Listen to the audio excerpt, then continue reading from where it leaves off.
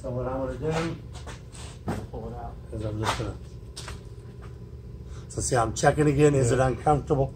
It's uncomfortable. So, and like I say, that's my latest change that y'all haven't seen who've been here before. I used to would have just done it strictly by time. So that's getting purples and blues. Do these leave a mark on the thing or not? They leave a color, just a different color, and that I like that. That's why I use it. I live in the middle, or I lived in the middle of a pine forest, and I call them feathers, and because these don't have a real big head on them, but they'll burn hotter where the head is, and so it'll be a different color and leave them a mark on. Is that something in the steel shop over there? I don't know. Okay, so see, look at that. See how quickly that flashed? So that really flashed fast. So I'm not going to burp it again. I'm going to look for yellow.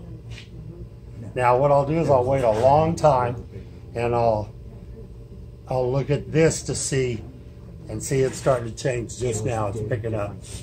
This will probably go yellow. My wife loves the yellow. I just personally don't like a lot of yellow. I'm good with yellow. Don, why'd we use a metal bowl on the first one and then not the because of the shape.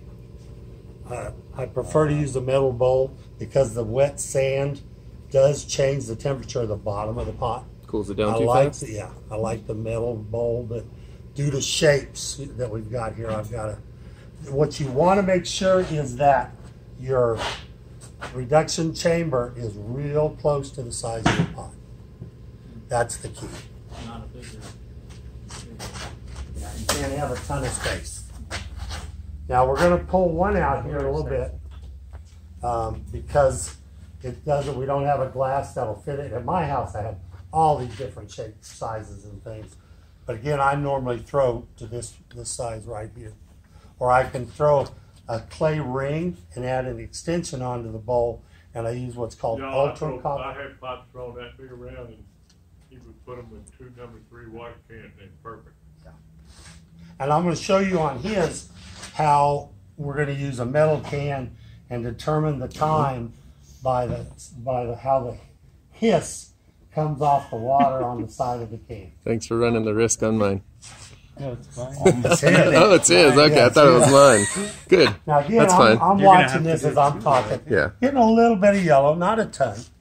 And oh yeah. Yeah, it's all going really slow.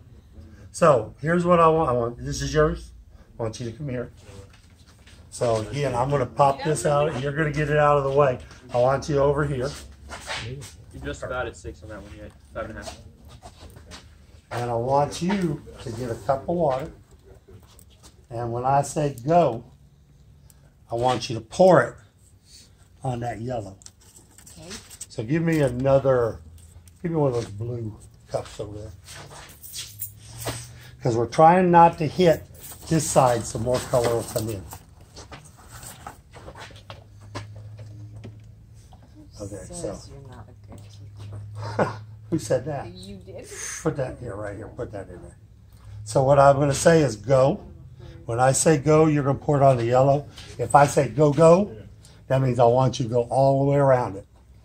But I want you to try and stay. That's the last spot you're going to hit. Okay? Right? Okay, go. Go, go, go, go, go, go, go. Hit the pot, hit the pot. You're going, you're not hitting the top of the pot. I thought I was. No, you're hitting about 2 inches down. You want to hit the top. And it's okay. You know, but you were hitting. No, it ain't. Well, you were pouring everywhere but where I was. It smells so good. Pine. It smells like pine. Pine salt. You can put that down.